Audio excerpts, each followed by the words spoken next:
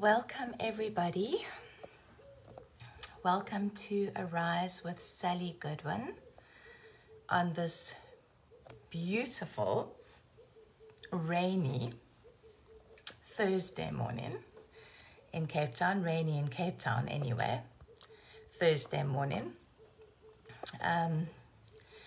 It is lovely and drizzly and grey outside, which means that it will be lovely and cool today, which I'm very excited about.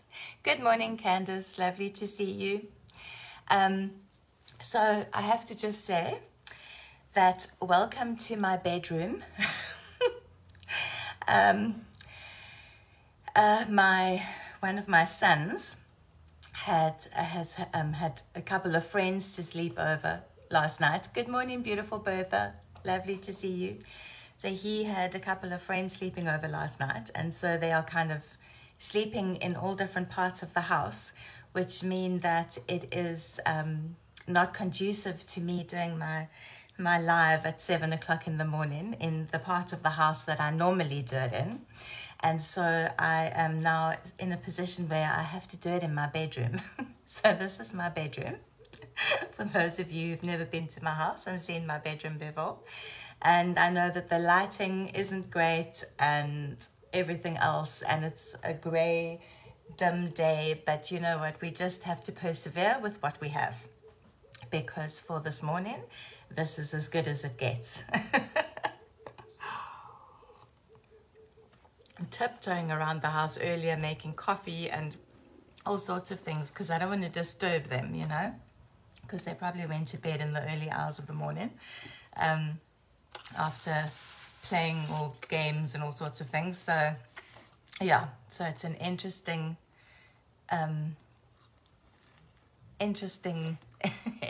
morning. So welcome everybody to Arise with Sally Goodwin on this Thursday morning, where Sally is rejoicing that it is cool and raining and beautiful.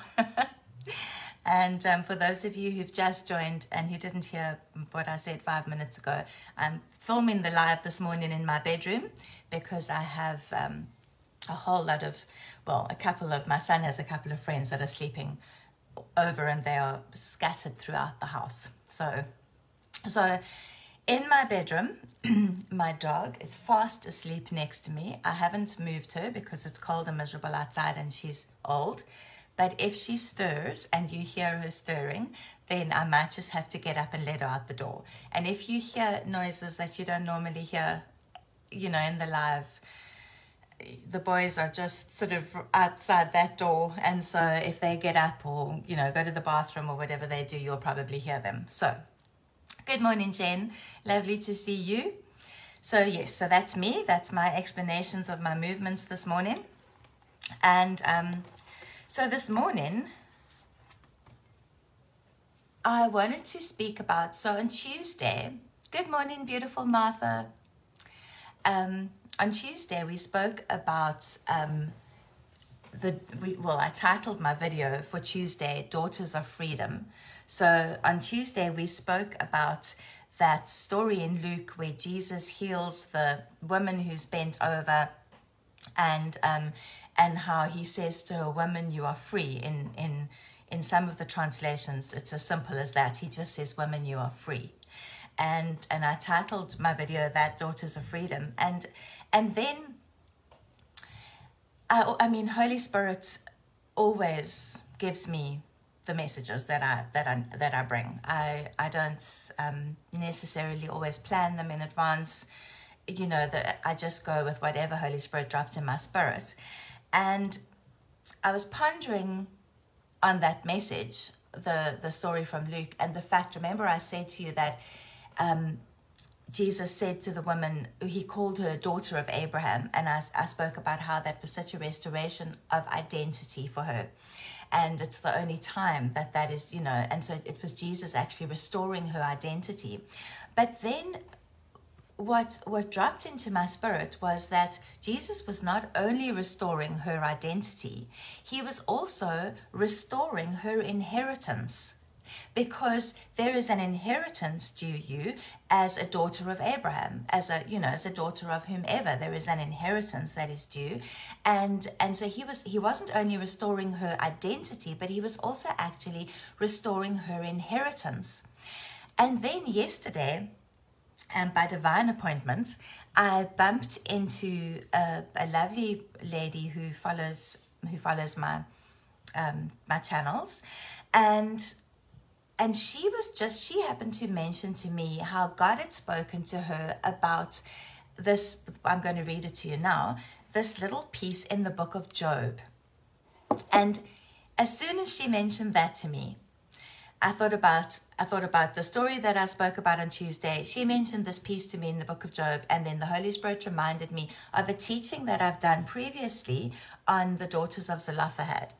And I feel as though there is something on this whole thing where God is just reminding his daughters of what they walk in and what is their portion. And so he's reminding us, firstly on Tuesday, he reminded us that we are free. That you know, who Christ sets free is free indeed, that we are free. Women, you are free. And now this morning, I felt like he was speaking to me about daughters of inheritance. And he wants to remind his daughters that there is an inheritance that is their portion. And actually that it's not, it didn't just start, you know, with the women's liberation movement. And I've said this before, that, you know, a women's liberation movement began when Jesus walked the earth, because Jesus was the one who began with liberating women as far and as much as he possibly could.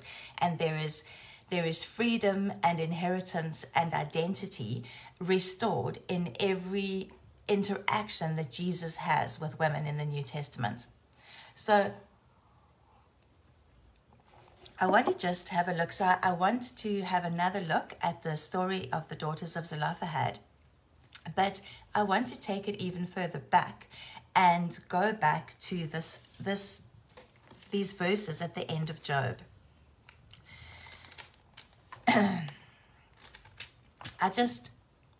I find it so incredible the way God drops things into my spirit and the way he speaks to me, and it's always different. You know, it's like I'm always intentionally listening, even when I'm speaking to, you know, to people, friends or whatever the case may be. I'm always intentionally listening, because there is always something that God is saying to me.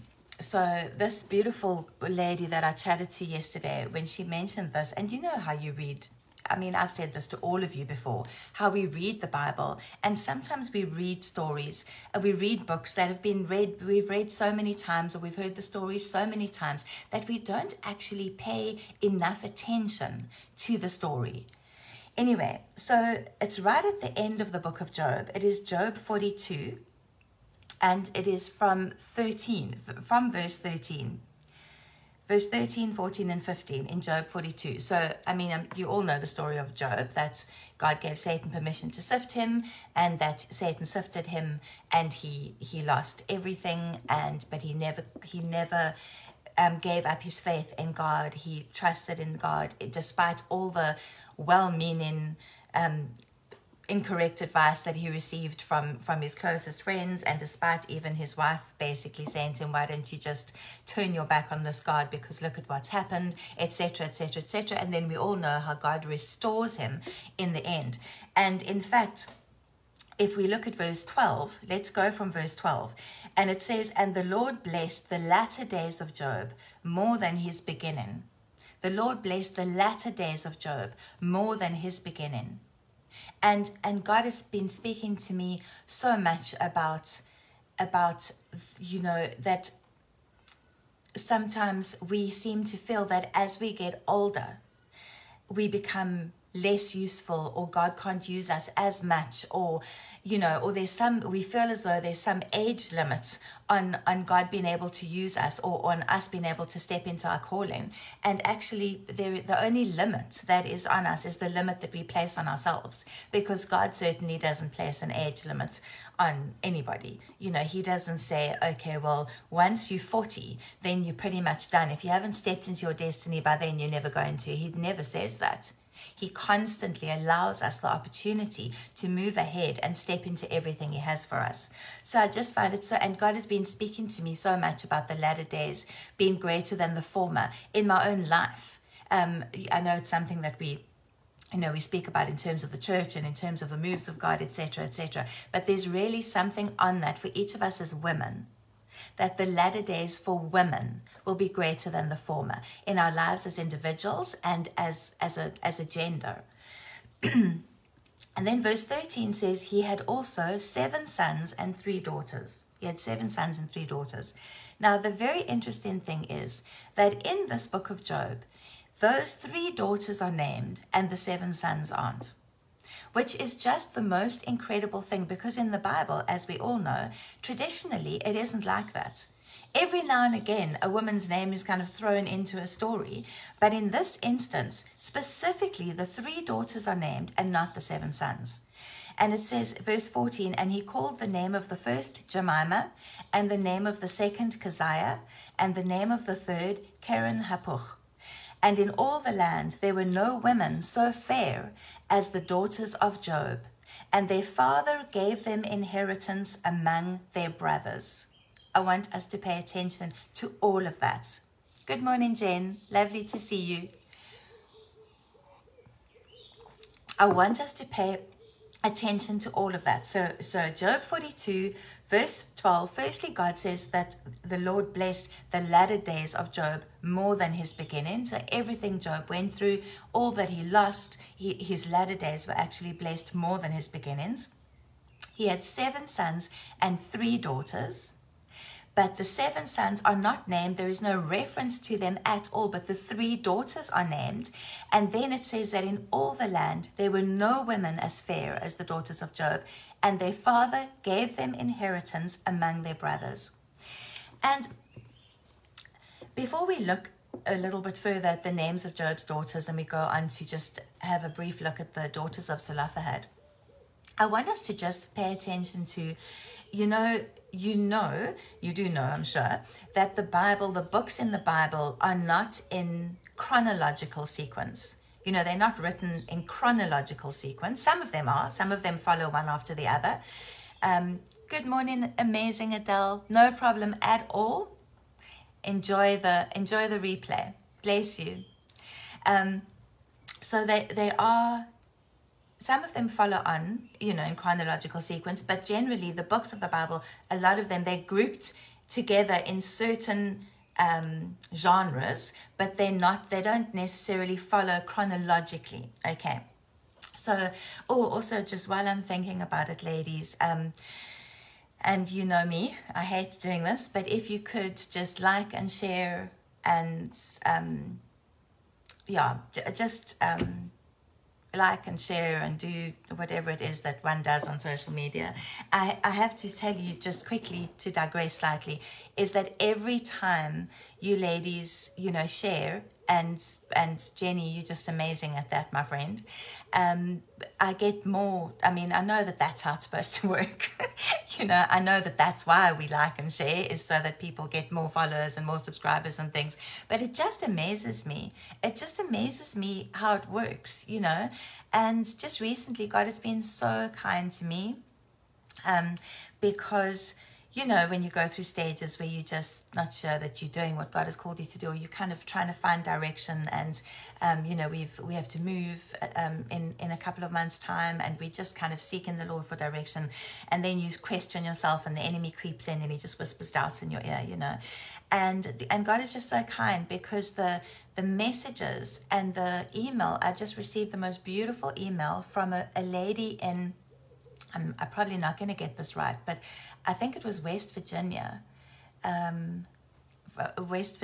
America, who stumbled upon my YouTube channel and just wrote just such a beautiful testimony of how it had impacted her. And I don't know, it's just those things blow me away. They blow me away. They just, God is kind when he does that. When people message me and they say, you know, oh, wow, I've just found this video of yours. And somebody else messaged and said to me that she was searching for things in the month of Adar and she found my videos and now she wants to go and watch all of them. And you know, and it's because, as I keep saying, it's not about me, it's about Jesus.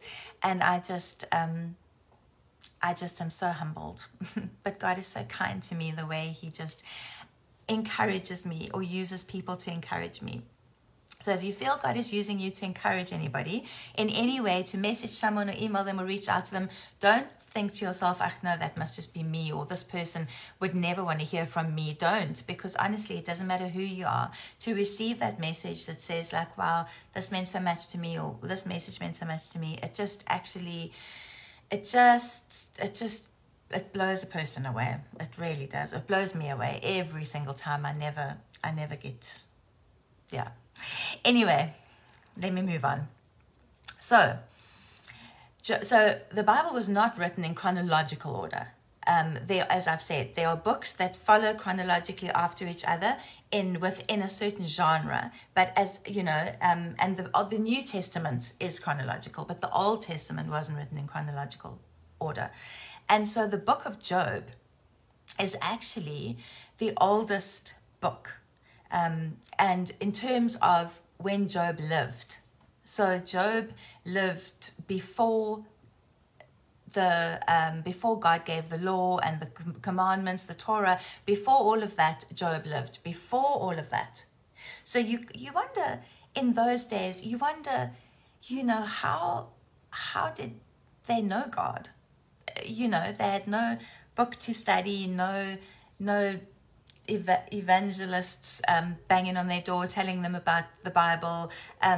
Job just knew God, and I just find that so fascinating. So Job is an ancient book written before the law and the commandments and the Torah and all of that. And the reason why I'm making that such a point is because God, when I read that verse about their father Job gave his daughters their inheritance among their brothers. So Job gave his daughters an inheritance among their brothers. There was nothing there where he was like, oh, only my sons will inherit. His daughters were going to inherit. He was so for his daughters that they're the only ones who are named in this chapter 42 of Job. There's a message there, and the message for me that just fell deep into my spirit was just that God didn't invent patriarchy. God did not, the spirit of patriarchy or the system of patriarchy that so many women live under today, that was not from God. Because way back when, before God even gave the Torah to the Israelites, you know, before all of that happened, was a man who loved God, who had faith in God, who stood firm in his faith for God despite all the things that happened to him, and in his goings and his doings gave his daughters inheritance amongst his sons. And then obviously it all kind of, you know, slid, and the sons started to be the only ones that got inheritance. And then we get to Numbers and 27, I think it is, and then we'll look at it now in Numbers 27, and you get the daughters of Zelophehad, and you get them standing up and fighting for their inheritance. And then again, the women get inheritance, and then again, as time goes on and as Jewish history continues, the women lose that inheritance again, and they again become disinherited. And then Jesus comes, and Jesus just restores identity, restores freedom, and restores inheritance to women just in his interactions with them. And then he says to one bent over woman in the temple one day, and he speaks to her and he calls her a daughter of Abraham. And with that is an instant restoration of her inheritance as a daughter of Abraham, an inheritance that had been taken from her.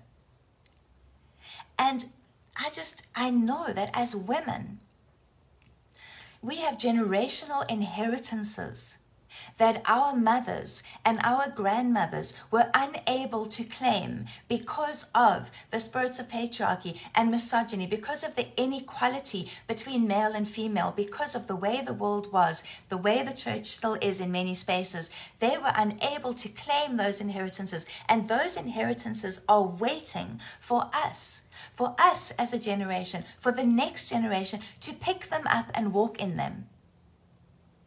And as women, we have a responsibility to ask the Lord what generational inheritances, specifically from our mother's side of the family, but it can be from our father's side of the family. But I'm just thinking of the female line right now. What generational inheritances are lying dormant in our generational line that we get to pick up and walk in now? What battles do we need to fight? I was actually praying yesterday for my sons, and I was just thanking the Lord for the battles my mother fought that I haven't had to fight, and the battles that I fight so that my sons and my future daughter-in-laws don't have to fight them. Daughters-in-law don't have to fight them. And this is what we're doing. If we have a responsibility to pick up the inheritances that are lying there. It could be a spiritual inheritance, it could be a financial inheritance, it could be a physical inheritance of some sort.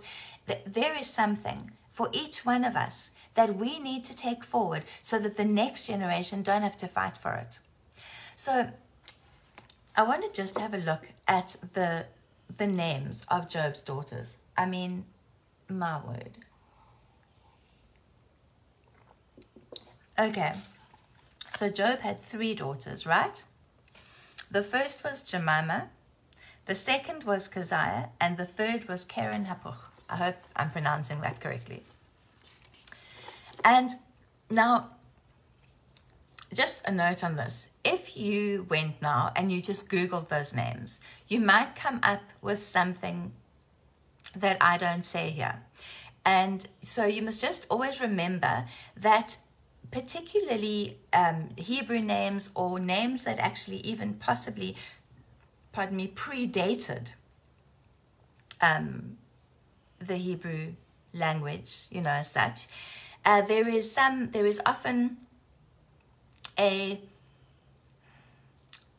different people translate them differently, but because remember that there were a lot of people or scholars who study languages say that Hebrew is the oldest language, but even Hebrew, ancient Hebrew, was written in pictographs, and then it became biblical or modern Hebrew, and then it became so there are things that have been lost in translation just because the language was written differently back then. So when I go and have a look into the meanings of names and things, I research more on the Jewish historical side of things rather than just your average kind of boy names, girl names, baby book that we all read before we have children. And there's a brilliant site that Jenny introduced me to, called My Kairos, I think that's it. And they have incredible meanings for names there. But then there are also the more Jewish sites that I tend to look at the meanings of the names. And they go back to the Jewish word, and then they look at the roots, and they look at where else it was used, and they bring it out of that. So just in case, because I don't want you to Google it and be like, oh, but Jemima doesn't mean that, So yeah, there could be other meanings. These are the meanings that I find just based on the spaces that I research in, because I'm trying to go back to the original Hebrew or Aramaic or whatever the language was at the time. So Jemima can mean dove, which is just beautiful, because immediately I read that, I thought I was just saying on Tuesday we need to be gentle as doves and wise as serpents, right, as women. So Jemima means dove. It also means Lady Daylight. Lady Daylight. I don't know about you, but I think that is the most magnificent name meaning. If you think of when Job lived, he lived right near the beginning. you know, of all things, kind of thing. And I mean, you know, and God speaks to Job about, you know, how he created things, and then he calls his first daughter a name that means dove, which always then reminds us of the Holy Spirit, and that also means Lady Daylight, which to me is, for women, just speaks of, you know, us being light in the darkness, us bringing the daylight, the light into situations. His second daughter, her name was Keziah. And if you take that name back, Keziah, listen to this. It means it is done. The same as it says in the New Testament, when Jesus, in John I think it is, when Jesus is crucified and he says it is finished or it is done. That's what the name Keziah means. It is done. Already back then, this was already testifying to the Messiah that was coming, and the fact that it is done. Already it is done. And then his third daughter, Keren Hapuch, if I'm pronouncing that correctly, means splendor of color. Splendor of color. Isn't that just beautiful? Doesn't that just describe women? Daylight, dove, splendor of color. You know, all of those things. If I think splendor of color, I always think of vibrant, vivid, you know, primary colors, you know, rainbow colors, you know, the beautiful, vivid colors of flowers and things like that. If I think of splendor of color. And isn't that just what God's daughters should look like?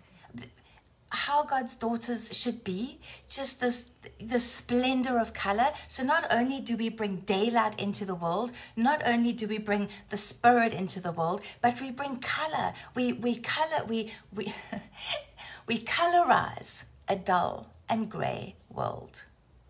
We bring color. And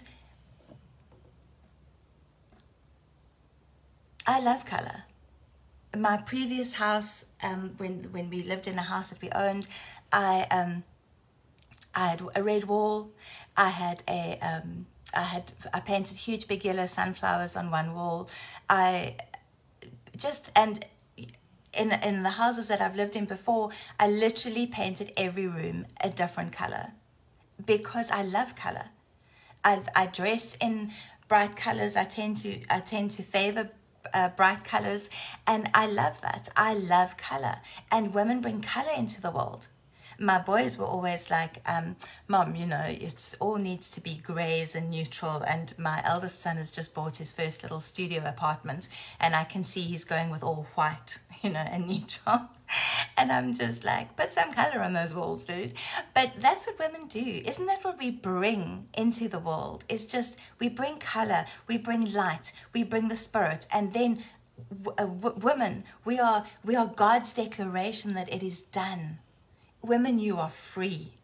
You are daughters of freedom. You are daughters of inheritance. You have a restored identity. It is done. It is done. So I just want you to understand that we can see from the book of Job that the patriarchal laws and things that the Israelites walked in, and that the world walked more and more and more in as the world got older and older, were not there right from the beginning. They were not God's laws from the beginning. Because otherwise Job would never have given his daughters inheritance amongst his sons. He would have just given his sons the inheritance, as was the case going further on. So right from Job, his daughters inherited. And so then let's move on and have a very quick look, because I have done, I think, 2 different teachings on the daughters of Zelophehad, and I don't want to belabor the point. But if you go to Numbers chapter 27 and you read the story of, the Israelites are being numbered basically, and you know the whole sort of a whole lot of the laws are being written out, and a whole lot of the things are happening. And basically Moses is the person who hears all their grievances. If anyone has an issue, then you know Moses hears all their grievances.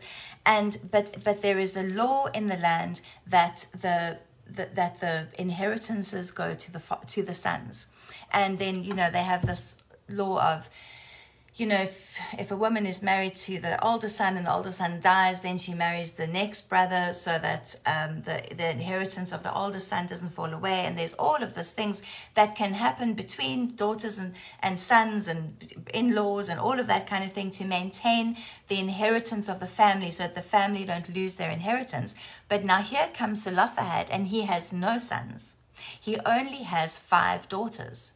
So effectively, what would happen with his land is it would go to, if he had a brother or something like that, it would go, and his name, his lineage, his whatever would be lost because he only had 5 daughters. But these 5 daughters, and I don't have time to go into the meanings of all the names of the 5 daughters, but maybe next week we'll just go over that quickly, because I think next week I'm just going to speak. Next Tuesday, we're going to speak on, I'm just feel God prompting me in my spirit, identity, a little bit of identity. We all need a reminder of that every now and again. So I feel as though it's like daughters of freedom, daughters of inheritance, daughters of identity. That there's a little theme that God is working through with me at the moment, and with you ladies at the moment.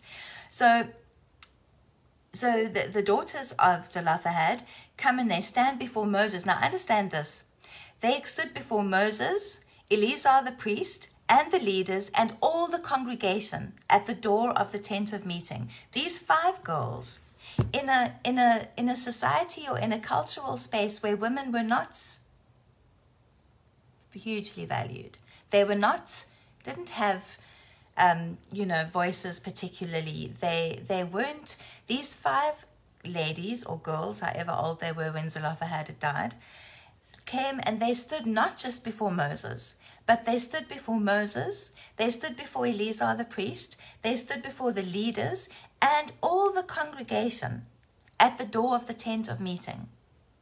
And they said, "Our father died in the wilderness. He was not among those who assembled together against the Lord in the company of Korah, but died for his own sin, as did all those who rebelled at Kadesh, and he had no sons. Why should the name of our father be removed from his family because he had no son? Give to us a possession among our father's brethren." And so it says in verse 5, Moses brought their case before the Lord. And this is the Lord's answer to Moses. Receive this, ladies, each and every one of you. Put your name in this passage where it says in verse 7. So chapter 27, verse 7. The daughters of Zelophehad are justified and speak correctly. You shall surely give them an inheritance among their father's brethren, and you shall cause their father's inheritance to pass to them. And say to the Israelites, if a man dies and has no son, you shall cause his inheritance to pass to his daughter. And if he has no daughter, you shall give his inheritance to his brethren. So basically, with that, God causes women in Israel to be able to inherit. Those 5 daughters of Zelophehad, in standing up the way they did, in speaking out the way they did, they guaranteed that the Israelite women going forward would receive an inheritance. And you know, I spoke at a Women's Day event last year, right? Of course, last year, August. I spoke at a Women's Day event, and the story that God, and I actually spoke on the daughters of Zelophehad, and it was a Women's Day event in Kailicha, and I spoke on the daughters of Zelophehad, the 5 daughters of Zelophehad, and the fact that there is an inheritance available to each and every woman. And I was encouraging the women of Kailicha to claim their inheritance the same as any other place, that they have an inheritance due to them, a generational inheritance, etc., etc., etc. And then God brought to my attention that because I correlated it with, or did I? A little bit. I didn't have time to go into it too deeply. But we all know, well, those of us who are South African and are watching from South Africa, we all know about the 5 women who protested against the pass laws, the Dompas. All of those years ago, there were 5 women who stood together and protested against the Dompas. And it was, I think I've got this correct, three black ladies, a colored lady, and a white lady, I think that. But the thing is that these 5 women, in days, this is way before social media, they managed to get together 20,000 women. No internet, no Facebook, no Instagram, no cell phones. They gathered 20,000 women to protest the pass laws, to protest the Dompas. And that law was rescinded. The pass laws were done away with. The Dompas was done away with. 5 women in an era where everything was against them. Everything was against them. And with no access to social media the way we have today, and they changed things for an entire population within our nation. And then God just took that, and he took the 5 daughters of Zelophehad, and he was like, Sally, all it takes is 5 women, or 2 women, or 3 women to stand up and say, you know what, this is not right. This is wrong. Women deserve a better inheritance than this. And you can change the world. You can change the world. If we all stood up and we all stood together, who could stand against us? If we have God at our backs and God leading us forward and God at our sides, who can stand against us? Ladies, it is time to fight for the things that women are entitled to. It is time to stand up against patriarchy, against misogyny, against domestic violence, against gender-based violence, against rape, against all of those things. It is time to stand up against sexual abuse, against abuses that are perpetrated by and within the church and covered over and glossed over and swept under the carpet. It is time to raise our voices. And we always, I think what happens with us is the enemy whispers in our ear that we are going to be doing it alone. But I am telling you, you are not alone. I am not alone.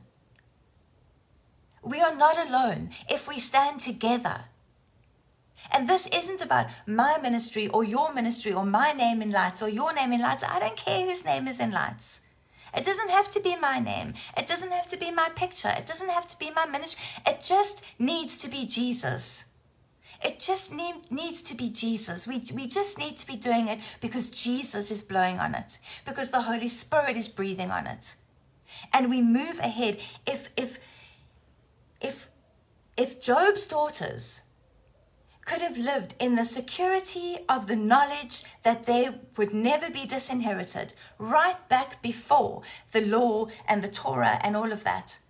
And then Zelophehad's daughters could stand up and speak out at a time where women were not encouraged to stand up and speak out. And God himself said to them, they are justified and speak correctly. And I decree and declare over every single woman watching this broadcast, you are justified.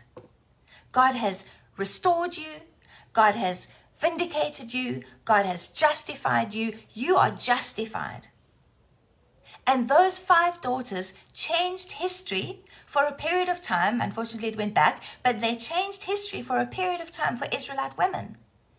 Those 5 women, all of those years ago, they changed history for women of color, for people of color in our nation going forward. It was the beginning of the end of apartheid and all of that racial discrimination. It was the beginning of the end.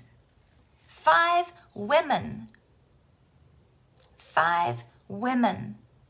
Ladies, we are more powerful than we know.